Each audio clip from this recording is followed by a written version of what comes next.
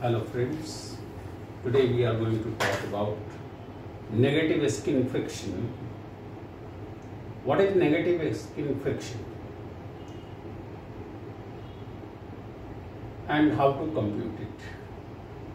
How does it affect the ultimate load carrying capacity of a pile? Very important to calculate the negative skin friction. Let's say you have a pile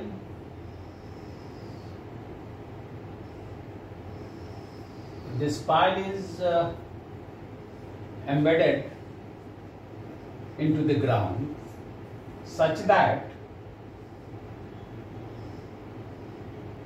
up to this certain depth it is filled up ground.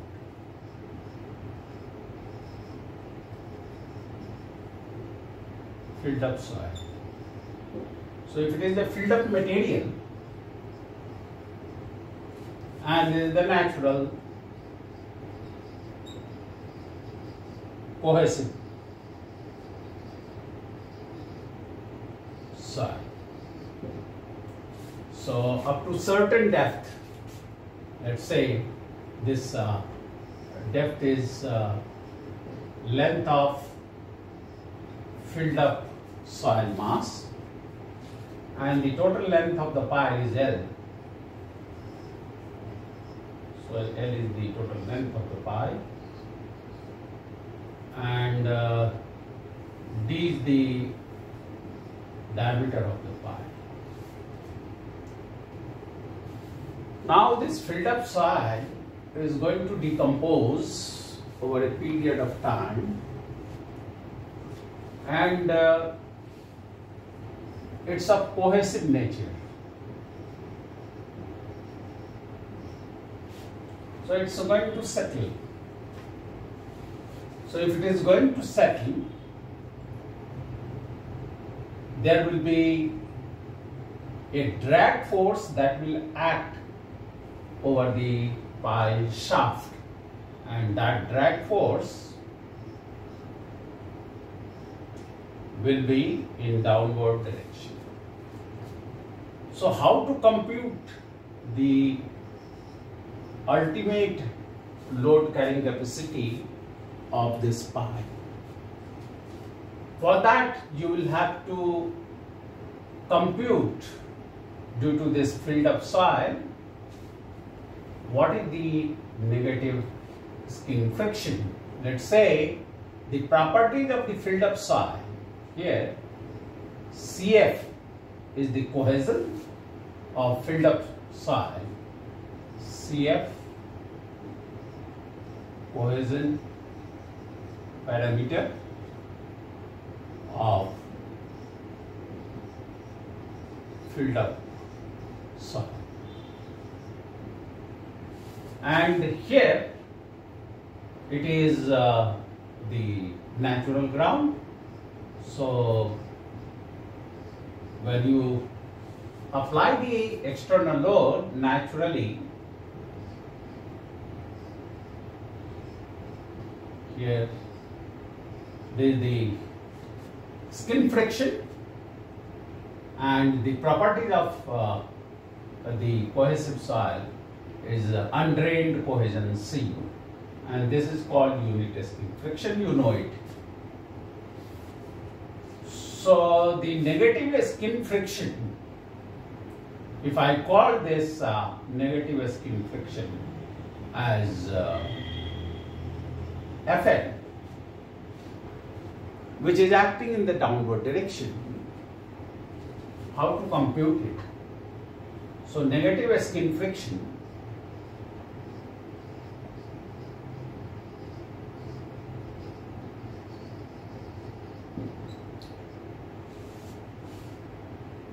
what is the drag force that can be computed, and the drag force due to negative friction is Q and F. Now this CF is acting over the perimeter of the pile multiplied by it's acting over the length, the filled up ground, length is LF. So P into LF is the area over which the negative skin friction Fn is going to act. So if you simplify it, it is going to be PLF and Fn is taken as CF.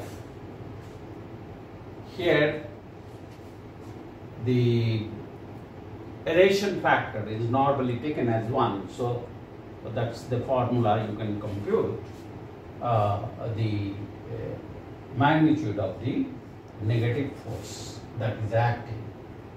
So Q and F can be computed, the drag force or negative force that is acting over due to settling of the filled up soil. So filled up soil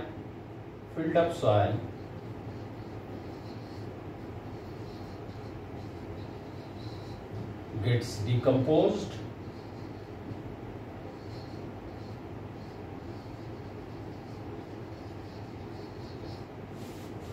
normally the natural material, grass, vegetation that is used to fill up the low-lying area, and over a period of time it looks like that it's a natural ground. When you carry out the SPT test, you are able to find out that this is the filled up ground, because the probe of the in SPT, the number of blows are going to be very, very less, and once you come to this level,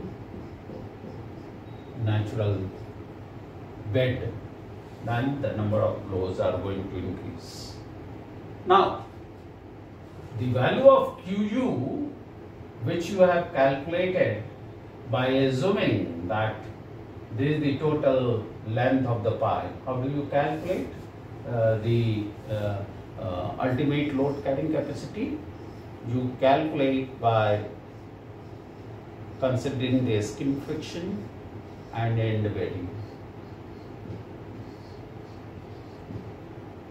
Whereas skin friction, you are going to take it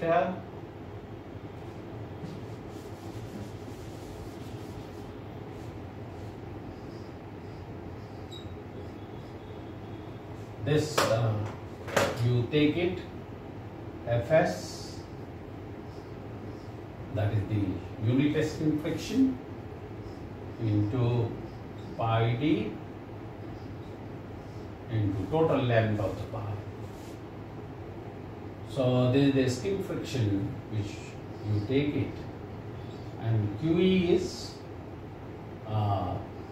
QE into pi by 4 d square.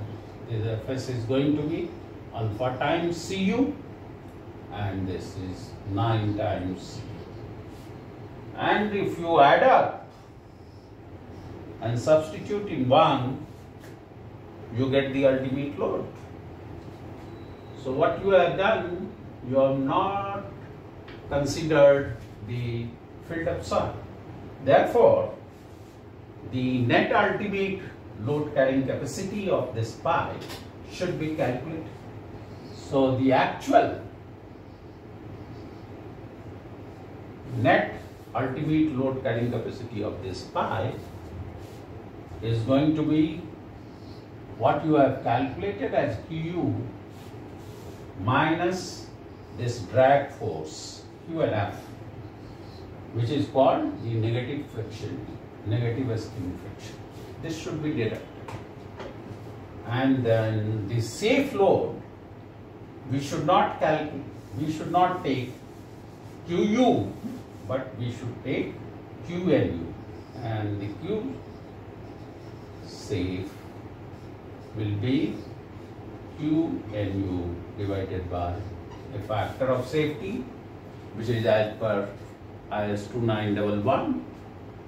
Recommended value is 2.5 or 3. So you can just divide it. So this part must be taken care of, or else in negative skin friction you should not consider this part. So this is how the negative skin friction can be computed, and it affects the performance of this. So this should be taken care of wherever you come across filled up soil which is going to behave as a cohesive material, and you can calculate it like this. So if you want to solve a problem on this, let's say the CF is 20 kilopascal. It's going to move in the downward direction, and this Cu is 50 kilopascal, and the value of alpha is say 0.6. Then the net ultimate bearing capacity, for that you can calculate the value of Uu, and then you can calculate the negative skin friction. So negative skin friction is going to be what we had written in the formula, is the perimeter pi d into LF into CF. So this becomes pi, let's say the diameter is 0.5 meter and this length is 3 meter. So then pi into 0.5, the length of the filled up ground is 3 meter and this is 20 kilopascal. So if you multiply it, you get this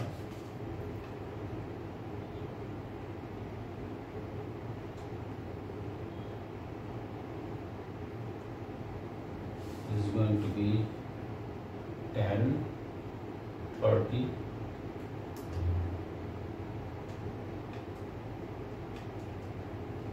94.24 kilonewton.